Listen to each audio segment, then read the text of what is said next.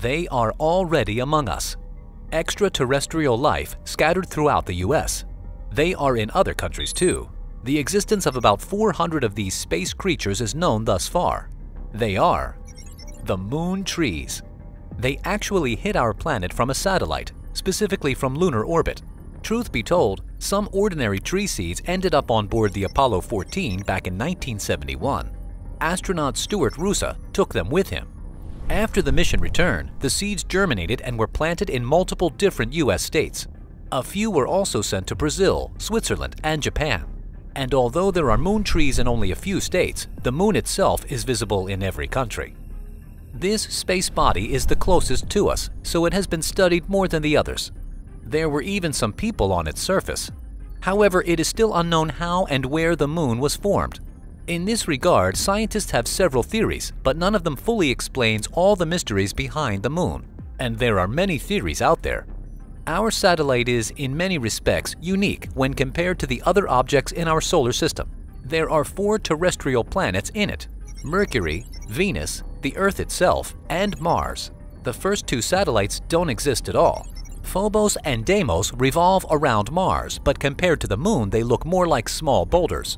Phobos is 158 times smaller than the Earth's satellite, and Deimos is even smaller than that. Sure, there are satellites much larger than the moon in our solar system, but they formed near the gas giants, which is a completely different group of planets and therefore have their own rules there. Due to its large size, the moon has had a strong impact on the Earth.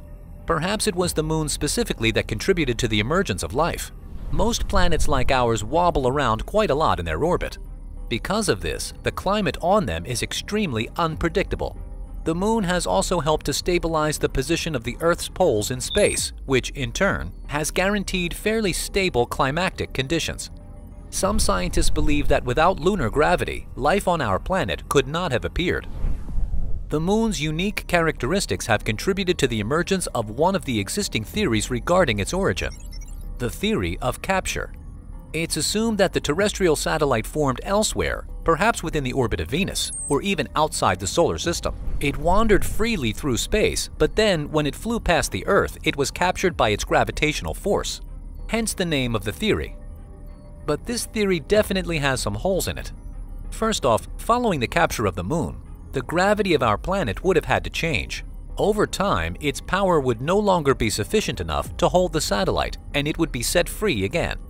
Second, the geochemical parameters of the Earth and the moon are already very similar. This may indicate that both cosmic bodies were formed at about the same time and in the same place. All by cosmic standards, of course. Many planets acquired their satellites by the capture method. For example, it's believed that the aforementioned Phobos and Deimos were asteroids that fell into the gravitational trap of Mars. However, this theory is unlikely to apply to the Earth and our moon.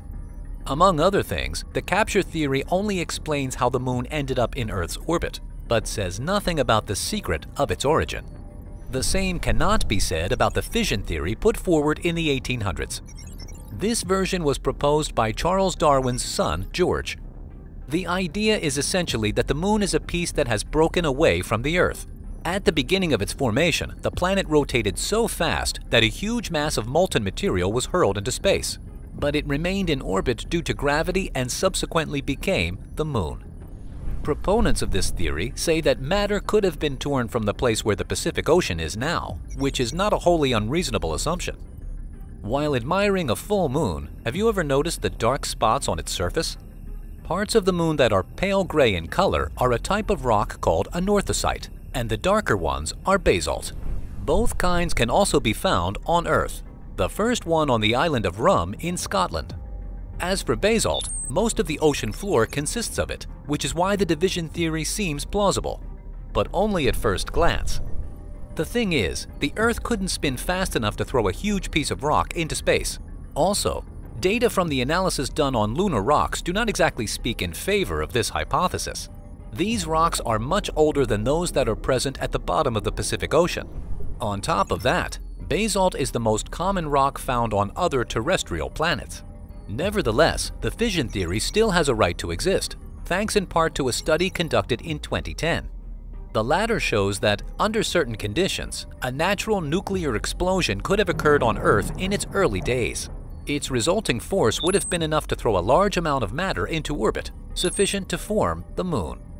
There are several more theories concerning the origin of the Earth's satellite, but these don't matter because the Moon is actually an artificial structure made by aliens. What's more, we even know that there is a cosmic base on its dark side. Okay, this view is just one shared by conspiracy theory fans. But let's get back to scientific hypotheses now. Some of them suggest that both the Earth and the Moon were formed in parallel, but still independently of each other. For example, they could have orbited the nascent Sun approximately 4.5 billion years ago, and the Moon formed from cosmic gas and dust near our planet.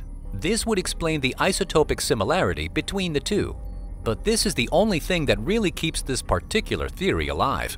From a scientific point of view, it actually raises more questions and disagreements. It's not even clear why, in this case, the Moon suddenly began to revolve around the Earth.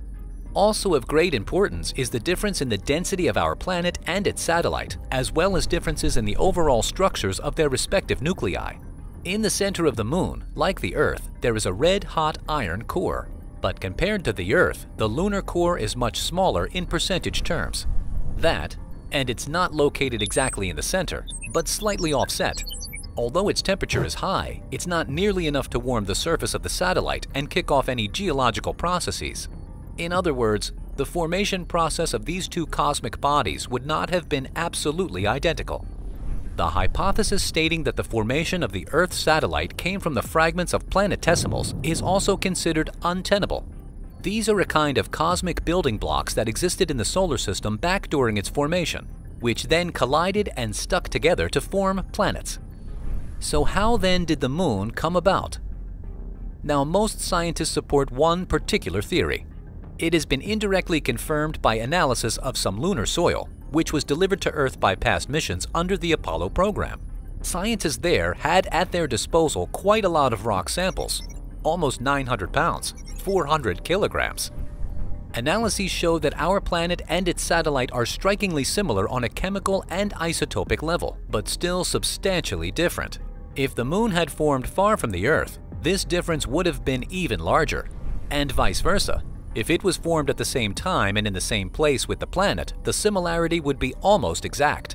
So what can we really say about the assumption that the Moon is a piece of the Earth from way back when? Although there is some truth in this though.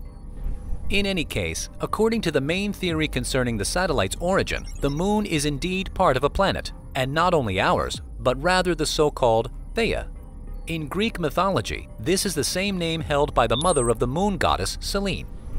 When the Earth was still in the process of its formation, another planet the size of Mars crashed into it. Scientists came to call her Theia, but instead of shattering like in the movies, the two cosmic bodies melted. Over time, almost all of the resulting mass merged together, with the exception of a fairly large piece, from which the Moon appeared. This theory is the best fit so far in many respects. But even here, one very important question remains open. Why are the Moon and the Earth chemically identical then?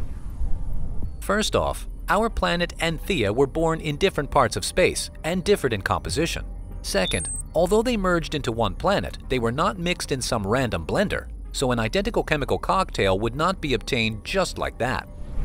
Scientists offer several different answers to this question. One researcher has stated that Theia could have evenly dissolved in the mass of proto-Earth, without leaving a clear trace. This is possible if their compositions were initially similar, which is quite realistic if both bodies had formed in approximately the same area of space.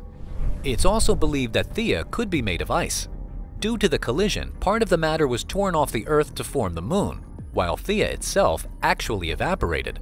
Scientists have simulated multiple scenarios to figure out the exact size of Theia, its composition, and the angle of its impact with the Earth, but none of these fit perfectly. However, yet another study was conducted in 2017. This one suggests that there was more than one collision. Several objects ranging in size from the Moon to Mars could have successfully crashed into our planet. So what does that change? First, from the fragments of these cosmic bodies around the Earth, rings would form, much like those of Saturn. and then several small satellites would have formed from these. But the only one left is the one we know now. Second, such multiple impacts would explain the similarity of chemical composition between the Earth and the Moon. The collisions would contribute, so to speak, to the mixing of matter, and parts of the destroyed space objects would have been evenly dissolved in the proto-Earth. But even this theory remains only that, a theory. We still don't know exactly how the Moon came into being. Moreover, scientists even argue about its age. Some say that the satellite was formed about 100 million years later than the solar system. Others argue that this figure must be at least doubled. Back in 2017, a group of scientists stated that they had accurately established the age of the Moon, setting it 4,510,000,000 years. They studied zircon crystals from rock samples brought back by the Apollo mission. This is indeed one of the most accurate ways to determine the age of something ancient on the Earth, but there is concern that this method may not work so well with extraterrestrial samples. The Moon certainly has its secrets. Think, while you watch this video, it suddenly disappears. It turns out that our satellite steals some of the energy from the Earth's rotation. This allows it to gradually move further and further away from our planet. In the future, the Moon will be able to free itself from this gravitational grip. But this won't happen super soon, at least by human standards. Every year, the Moon moves about 1.5 inches, a little less than 4 centimeters, away.